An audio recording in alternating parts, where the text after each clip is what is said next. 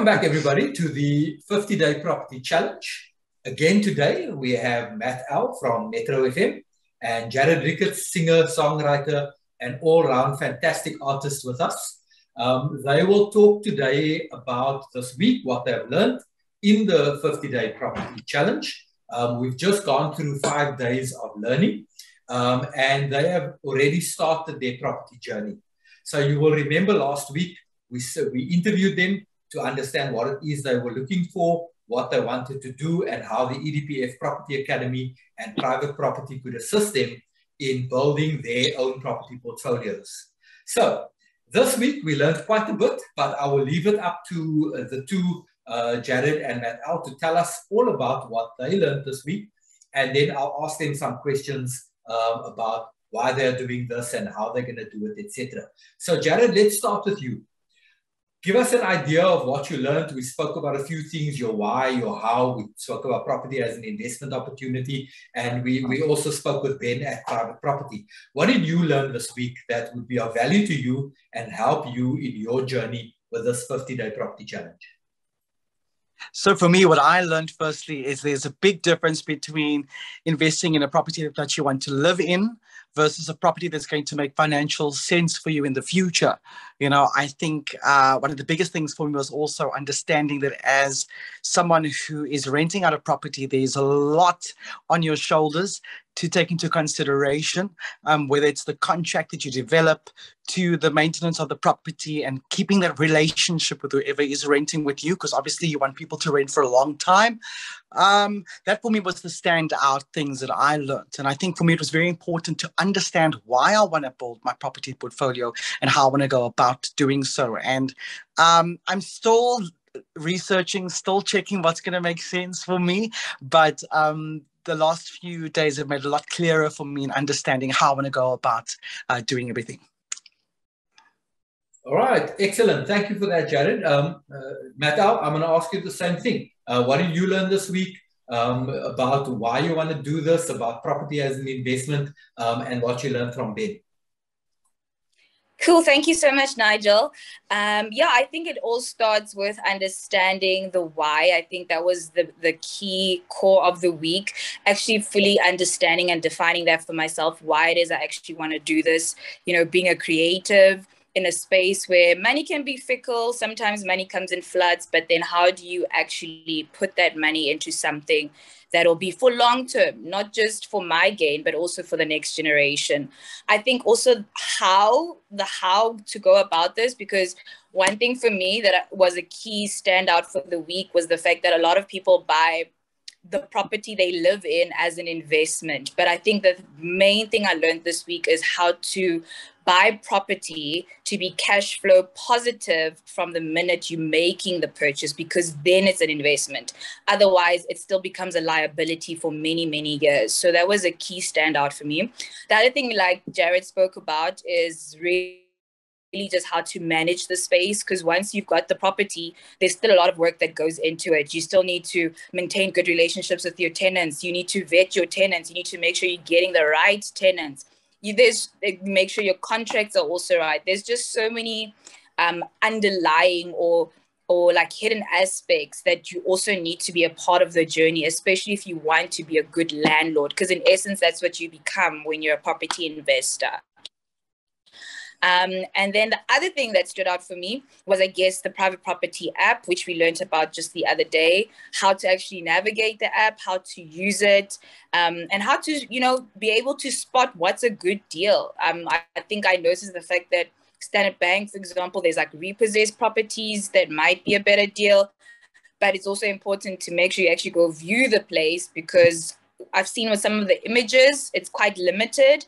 So I think that's the one part that I'm really looking forward to next, is from the app actually going into the spaces to see the property. But yeah, overall, it's been a very fruitful week. Right, learned a lot. That's absolutely awesome. I'm glad that you guys learned a lot from this week. We don't often have a lot of time together.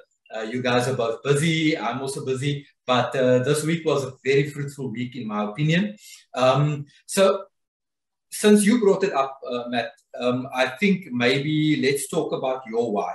Normally, when you get into anything, especially in business, and if you don't have that driving force, the thing that drives you to do what you do, then very often you'll fail, because without a why, you have no reason to wake up in the morning. A very close friend of mine, TJ, the other day posted on Facebook, and he said, if you don't have a reason to get up in the morning, you better find something to do, because at the end of the day, you need to have a motivation to wake up.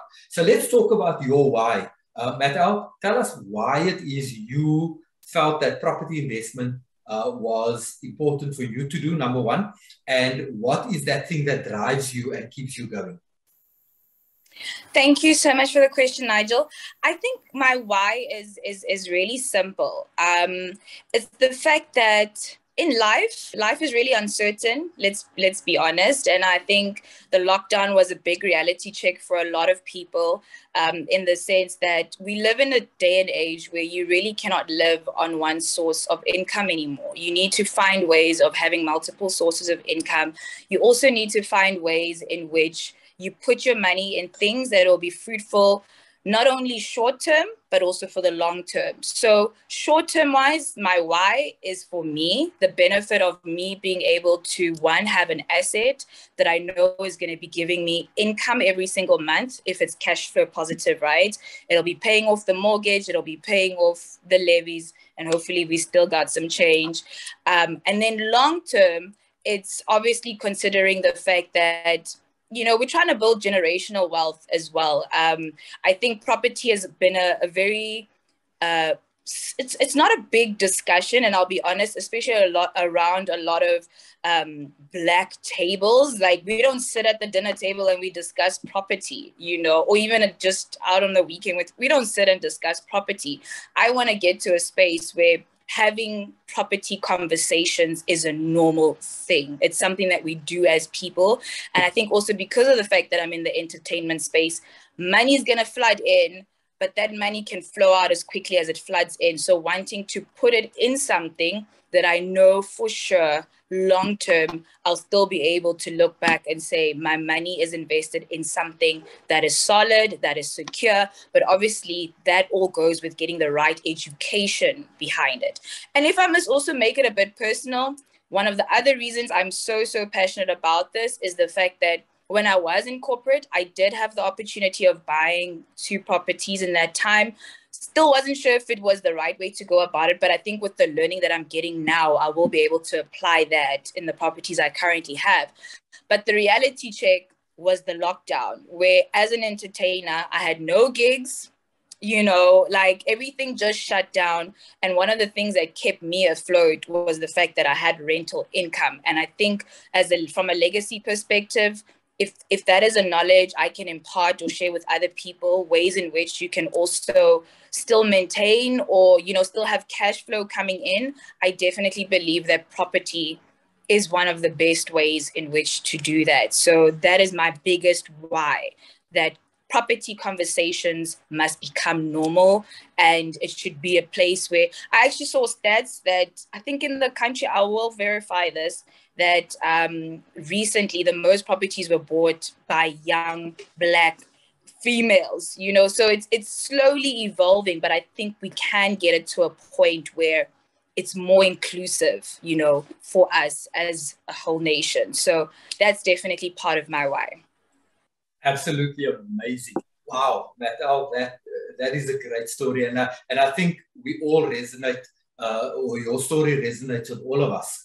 And you don't need to check those stats. I can confirm that it is definitely true. So 100% spot on. Thank you very much for sharing with us. Jarrad, same question to you. What is your why? Why are you doing this? For me, a big part of this why is the fact that people that come from the community that I come from, the Cape Flats, don't have a seat at the table when it comes to these conversations. Not because they don't want to, it's just ignorance of not doing enough research to understand how property can work for you. As Matt Al said, for a lot of people, property has become a liability because there wasn't a lot of thinking that came into play when deciding on the kind of property that was invested in. And I think for a lot of people in my community, I would say people of color, it was just about investing in that one property that you're going to live in and that you leave behind if it's paid off for the next generation to inherit. And here is an opportunity where we can not only educate people in South Africa, especially our youth, as we hear the stats are changing, which is great, but it's also an opportunity to educate yourself, but to leave that legacy that is empowered, that it's not just about waiting on the inheritance. It's about having that buying power and adding to that and allowing the finances to work for you in a way that you could set your children, their children's children up to be able to really be part of this changing landscape of property ownership. It's a big thing for me, and I'm excited that I'm learning, that I am gaining this knowledge, and that we're sharing it with the public. So thanks to EDPFA and private property, I think people don't realize how huge this is. It's really a shift and a change for us as a people. And so it's exciting times and enlightenment. And I think when we know better, we can do better. And so I'm really, really excited to be a part of this conversation, that we are changing the way property ownership works in our country. I agree with you fully there, Jarrad. And as you know, and we spoke about in your original interview, I also come from Athlone, Bridgetown to be specific. Yeah. And you're right, we never spoke about these things around our table, at dinner and so on. And people need to be educated. People need to understand and know that they actually can purchase property, that they can be investors in property, and that waiting for that inheritance shouldn't be the be-all and end-all of property. Because I can tell you from experience, once that inheritance comes, especially if you're a big family, before you know it, the money's gone. Because you can't all live in the one house. So 100% correct there. We need to look at property as an investment vehicle and not just a place to live. Definitely. I think it's about thinking about retirement. I know as youth, we're thinking about the now, we're thinking about living the most now and doing the most now, but I think it's all about setting yourself up, because we forget that we're gonna get older. There's going to be a time where we have to retire, and what that looks like is really defined by the choices you make now. And so that's a big drive for me as well, is to know that as a musician, I won't always be the artist of choice as I get older. And so at least I know that the money that I'm getting now, I can put to good use and plant that seed so that I can reap the fruits at a later stage. Absolutely. And on that note, we'll take a bit of a break and pay the Pied Piper. So we'd like to thank you guys for joining us thus far for this first part of our wrap-up for the week. Keep tuned, and we'll talk further about the why, the how, and also how to use the private property app in order for you to become a property investor as well. So thank you for joining us so far, and we'll see you after the break.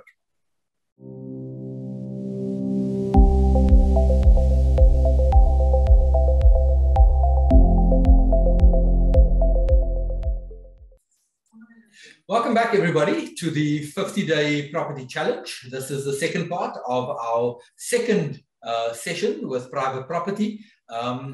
Come and join us every Friday at 8:30 on the private property Facebook page, as well as on YouTube, where you will learn about property investment within 50 days from our special guests, Jarrad Ricketts and Matt Elle from Metro FM. So guys, in the earlier session, we spoke a little bit about your why. Now I'd like to talk about the how. How are you actually going to do this? What is it that you learned this week about how to go about purchasing your first property within 50 days? And then we'll talk about the private property app a little bit. Since we started with Matt Elle first before, Jarrad, I will ask you to go and tell us all about how you believe you are going to start your property journey in these 50 days. For me, it's all about searching, understanding what's out there and what's going to work for me. And I think I have an idea, but it may change over time, depending on price range and how I want the property to work for me. But I think a lot of research, and definitely through learning that you have to go and actually see the property. Don't go just rely on pictures, because they can be deceiving. Some people are trying to just sell properties quickly, so they put old pictures up, and then when you get there, it's not what you thought it was. And just research for me is key, and understanding how I want to invest. But I'm just really open to anything right now, because this is a new conversation for me, and sort of identifying all these things like the how and the whys have all been a new conversation for me to have. And so I'm enjoying the process of learning, but definitely that's the first point of call for me, is just doing my research and understanding in terms of price range, what kind of property owner I want to be, and how I want to rent it out, and how I see this working for me into the future. Yeah, so one of the things that we spoke about in your initial interview was about having a little bit of money put aside, because you're an artist and you don't always know when the gigs are going to come. So you've had to put some money aside, and you've started to prepare. So that's already you one up on most people, because most people don't prepare in that way. Most people just hope that they can fall into something great, like an inheritance, like we spoke about earlier, and then hope that they'll be able to build from there. Definitely. And I think it's important for people to understand that it's been years of saving, It wasn't just, okay, here's money. It's been a couple of years, probably a decade of me saying I eventually want to buy property. So I need to start putting money away, whether it was a 500 Rand, whether it was 1,000 Rand, whether it was even a 200 Rand, just putting it aside and knowing that over time it's going to become this deposit that you can use. And I think for me, that was the important thing I'm also learning, is that when you've got a great deposit, it solidifies the deal quicker.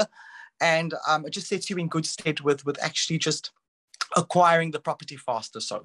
So that was also a big lesson for me. And I'm excited that I did that. And I urge everybody out there to start, and give yourself a time frame and understand X amount of money from your salary, put it away, because it might sound like a bit of money, but at the end of the day, in 5 years' time, or in 2 years' time, or in fact next year, there's a bit of a deposit that you can put down. Fantastic. Yeah, look, at the end of the day, also it's a property, as we always say, is a long-term investment. It's not a get-rich-quick scheme. So you need to have that mindset that things are going to take time. So like building up a deposit. For some of us, we want to do it quicker. So we get into things like, being able to do sourcing deals. And basically what that means, and we'll speak about this later in the 50 days, if you don't have your own money, then you go out, you source deals, and you on-sell those deals to potential investors, and you make a commission on being able to source and package that deal. And in so doing, you'll be able to build up some deposit, and then eventually be able to purchase your own property. What you've done over an entire decade, that is so impressive. The patience it must have taken to not use that money over 10 years when emergencies came up. It's very impressive. Yes, as Ntabeleng said before, when the pandemic hit, it was quite a struggle for a lot of us artists. And so you look at that pot and you kind of go, maybe I can use it now. Maybe I should just not do this. But it's something to be said about just staying focused on that goal, and understanding that it's not about now. It's not about satisfying whatever need it is now. It's about thinking about when I'm 60, when I'm 70, knowing that I've set this portfolio out for myself, that I can retire comfortably. That's exciting to me. And as I said before, I urge everybody to think that way too. Yeah, awesome. All right, Ntabeleng, Elle, tell us about what are you going? You've already purchased 2 properties, and we spoke about that again in your interview. So you really at the stage where you want to build on your portfolio and not start something new. So tell us how you are going to go about building onto your existing portfolio. Okay, so I think it starts with first setting a realistic price range. I think that's also the key starting point of, this is the amount that I'm looking for. I think the how is also what type of property? It's first also understanding that do I want to rent out to maybe potential in a student area, in a, you know, is it like holiday residential? It's also just being able to define that for yourself. Like, actually, how am I really thinking about this? So first answering those questions for yourself. I think also something else that I learned in the past week was Jarrad was very fortunate, yes, to, you know, have saved up money for so long. But the truth of the matter and the reality of a lot of South Africans is not everybody has that money to, you know, had been saving for 10 years. So I think some of the how I also took from the past week is, which I know we're still going to touch on further, is how do I actually secure funding for property investment with someone else's money, you know, not necessarily my own. Number two, it's what is some of the admin and the documents that I personally in my life need to have in place? I know we touched on certain documents like if you're working, if you're fully employed, you're going to need your pay slips. You're going to need a good credit score. Like, those are also long-term things you need to plan for, because you might be sitting in a position where right now your credit score is not doing great, maybe because of the pandemic. Now that's the plan you need to set out for yourself, that, okay, over the next 3 months, I'm getting back to, you know, solidifying my credit score so that I'm in good standing for creditors to potentially want to allow me to, you know, get money if I'm using the financial institution route. I think the other how that really stuck out for me was, like Jarrad mentioned, it's not just about looking at pictures. It's me also physically being active, sitting out a day in my calendar to say, okay, I've viewed X amount of properties, I've contacted so many agents, but I need to go see them. I need to be sure that what I'm seeing on the pictures is what's really happening, because there's a lot of things pictures won't tell you. Like, you need to go press that light switch to check if all the lights are working. You don't know if the geysers work. You don't know if the stove is working. And those are costs that you might find yourself being trapped in, having bought this property because you literally just went on pictures. So I think those are some of the main hows for me. Yeah, just setting out a clear price range for myself so I know what I'm doing. Defining what type of property investment I want to go for. For me, I'm definitely looking at like maybe student accommodation. The area of focus, South Africa is large, but where do I actually want to invest? You know, that's also important. And familiarizing yourself with the area in which you want to invest in. It doesn't help that I'm in Pretoria or Johannesburg, but I'm buying a property in Durban. How do I even, you know, so it's also just making sure that I'm very well like versed in the understanding of that area, especially if it's going to be a first time investment. So for me, because I'm building, I'm trying to build this portfolio, it's first rectifying any mistakes that I made in buying the first two, make sure that I'm managing them correctly, which I have been, but now, you know, we're just tightening the screws a little bit more. And then, yeah, I guess going forward, making sure that I, as a landlord, know how to, because currently I've been allowing someone else to manage for me. But I think with one of the classes, I realized that actually I can save a bit of money if I manage it myself, but I didn't know how to. So a lot of that information also helped me. Yeah. So I think, yeah, that's a lot of my how. Yeah. Wow. Okay. So in fact, those few things that we spoke about, we really just spoke about them briefly during this week. And as the weeks go by, we're going to talk more in depth about things like doing a due diligence on your property and understanding all those things you just said now about the electrical wiring, the plumbing, the roof, etc., etc. How often have we not gotten ourselves into situations exactly as you described, where you buy the house, you move in, and then you find out that the plugs don't work because the electrical compliance certificate you received was actually done by some friend of a friend of the estate agent or the owner, and actually the compliance certificate is meaningless. So you have to do your own due diligence, and we'll talk about all of those things. We'll talk about feasibility studies, etc., etc. So I think that's enough for now, except for the fact that we also spoke about the private property app and how to use the app to research property. So Jarrad, what did you learn from that? And Matt Elle, I believe there was a property that you were quite interested in. I think it was a repossessed property that you saw that possibly we could do as a deal together. So Jarrad, your thoughts of the private property app? I think it's really cool. I think the interface is quite user-friendly. For me, it was quite interesting to see that you could really define that search, you know, to the kind of property, whether it's a flat or a house, to how many rooms, how many bathrooms. And it was quite exciting because you really get a scope of the entire country of what's available just by typing in the name.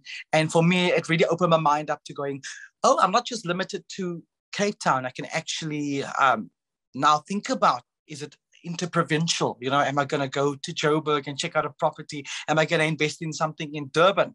And I love it because obviously all the information's there on the property, the agent's information is there. And so with an easy click of a button, I was connecting with various agents to try and solidify some viewings. Very exciting. And so I really enjoyed the experience. Fantastic. Doubling, tell us about that deal that was on the private property app that we're looking at. Yes, so there was a property there. It was definitely repossessed because it was by Standard Bank, number one.